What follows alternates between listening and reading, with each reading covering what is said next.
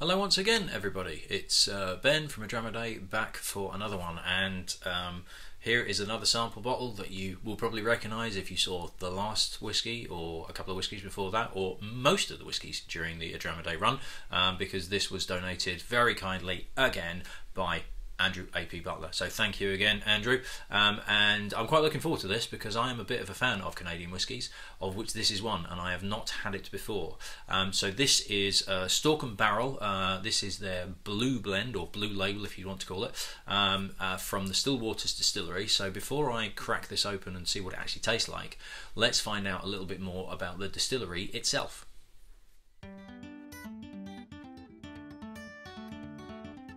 Stalk Barrel is produced at the Still Waters Distillery in Concord, Ontario, Canada. In the early 2000s, founders Barry Steen and Barry Bernstein, and believe it or not their middle names are also Michael, noticed the growing number of micro distilleries opening in the USA and decided to combine their entrepreneurial experience and a love of whiskey to open their own Canadian distillery in 2009, the first in the region. They ordered custom-made copper stills from Germany, 1 pot still, 2 column stills, and had them shipped over in multiple parts, and then put them back together in a fashion to, as Barry Stein is quoted as saying, a massive IKEA project. The pair concentrated on producing vodka from malted barley for the first few months, giving them time to perfect their distilling methods and also provide an instant revenue stream, before laying down spirit in ex-bourbon casks to mature at the end of 2009. At the time of recording, their range includes a single malt whisky, 100% rye whisky, and 2 blends, red and blue. Such is the success of their venture, Still Waters was named Craft Producer of the Year in the Whisky magazine Icons of Whisky Awards in 2016.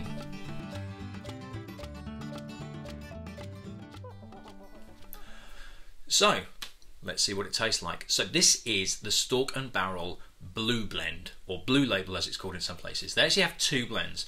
They have Red Blend, or Red Label, and Blue Blend, or Blue Label. Now, the Blue Blend, which is this one, is actually the entry level. So if you think of Johnny Walker, it's kind of the opposite. Whereas Blue Label for Johnny Walker is the top end, mega expensive, and Red Label is the basic budget one, it's actually the other way around with Still Waters. So the Blue Blend, you are looking at $26.95 in both the Whisky Exchange and also Amazon, believe it or not.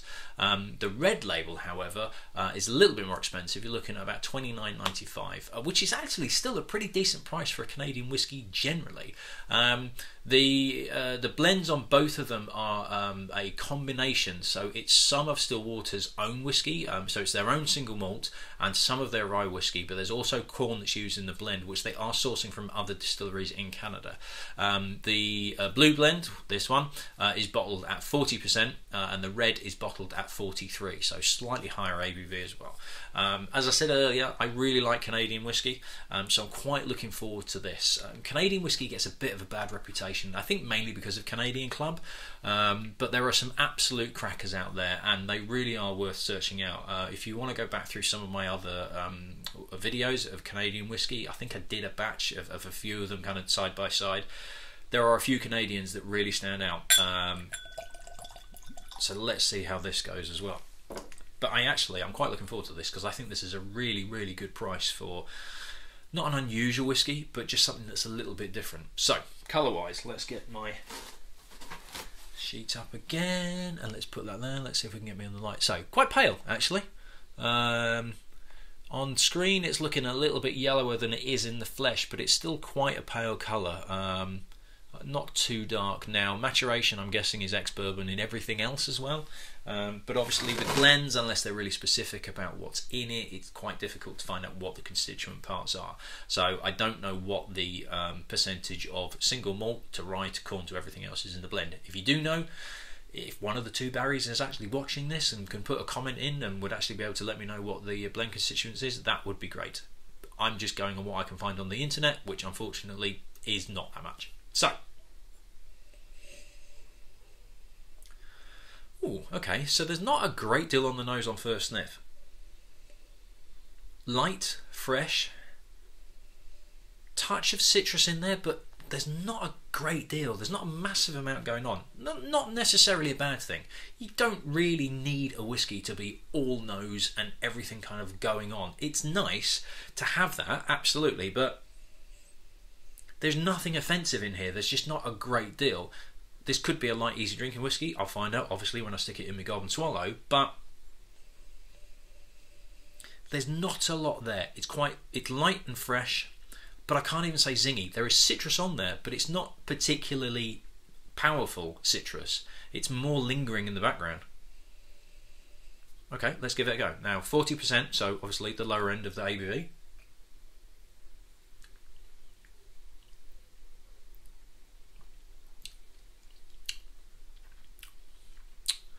Ooh, okay. So, initially, I was thinking, not a lot here. And it starts off quite, not thin, it starts off quite plain. There's not a huge amount.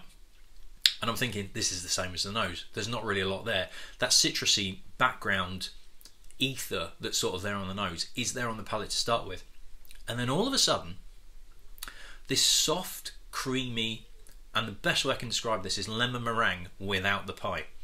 There is a sweet citrus element which is quite lemony, but there is a creaminess which is akin to meringue. It's very soft and subtle. There's no bite. 40% I wouldn't expect a kick at the back of the throat, but there isn't a bite from what you would consider, say, the grain element, say the corn, the rye, if it was a high percentage of that in a blended whiskey. It's very, very light. There's not a huge amount on the finish, but what is there is a continuation of that lemon meringue. And it's in the middle of my mouth. There's nothing really at the back. There's nothing that's finishing, lingering at the back of my throat as I'm swallowing.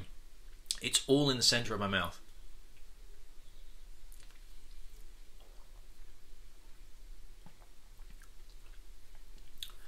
Really citrusy, really light.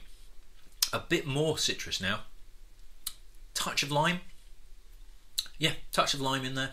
Lemon zest, fresh, light. This is actually, I'm enjoying this more and more the more I'm having it. I got more flavour from that second mouthful than the first. And it's light, it's fresh, it's summery. It really is a whiskey for drinking in the sun. I would put this in the fridge. I wouldn't put ice with it because I think ice, watering it down, is just going to kill it. You've got water in there that is just going to dilute it too much, and you'll lose what flavour there is there, because this is a really delicate whiskey. But I actually like this a lot. This is so easy drinking. So easy drinking. Orange is coming through now as well. Really orange, almost Cointreau sweetness in there. I love Cointreau. That was the one thing out of my parents' liquor cabinet when I was about 8, 9, 10 that I used to snaffle all the time. But there is a Cointreau feel to it, that kind of orange sweet, not sweet liqueur, but that orange sweetness, and lemon and meringue. It's light. There's nothing, there really is nothing on the throat. This is all in the mouth.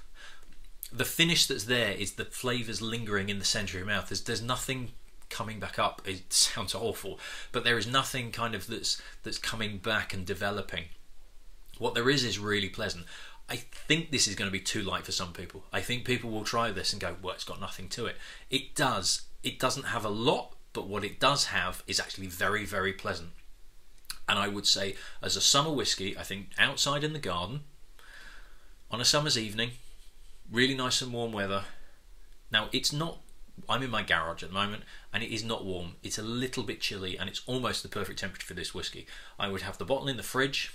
I would not put ice in it. I would not put cold water in it. I would pour a bottle from the fridge and have it as a shot. This might work in cocktails as well. My fear is that the flavour profile is maybe a little bit too light and it's going to get overpowered by mixers. Like soda water, I'm not a fan of soda water and whiskey anyway, but you know, lemonade will be too sweet for this. You're not going to get the whiskey element of it. You're not going to get the citrusy flavour profile that the whiskey is giving you, because lemonade will probably just overpower it. But if you can get a really light mixer, like a light soda water or a light lemonade that isn't overpowering and overly sweet, it would actually work really well. So this may well work in cocktails. I'd be interested to see if this did work in something else that was more of a straight cocktail where you had more whiskey as well as other flavours that were supporting it.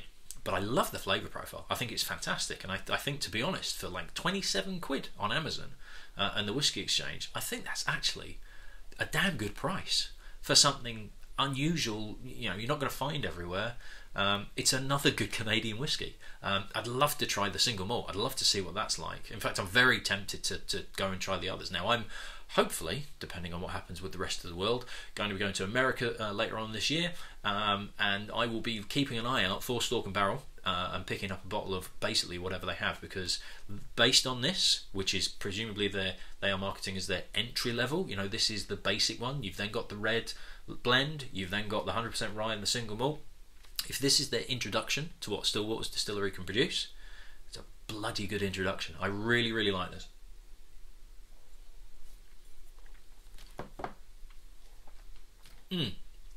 Love it. Fresh. The zinginess is there now, but it's that sweetness as well, but it's a lovely, subtle sweetness. Like I say, meringue, that kind of light sweetness. Orange, lemon, tiny little bit of lime. Oh, it's really good.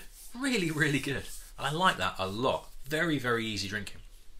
That is what blended whiskey should be doing. Giving you something that's enjoyable, that's easy to drink, that is not costing the earth, but is just something that you can drink and enjoy and be doing other things. You're not having to fight it or work with it or give it 20 minutes before you're getting the best of it or anything like that. Just get it in your glass, sit outside in the sun and just relax and drink something very, very pleasant indeed. So cracking work by the two barrows there. I am super impressed. So that is me done, and I shall see you at the next one. Cheers.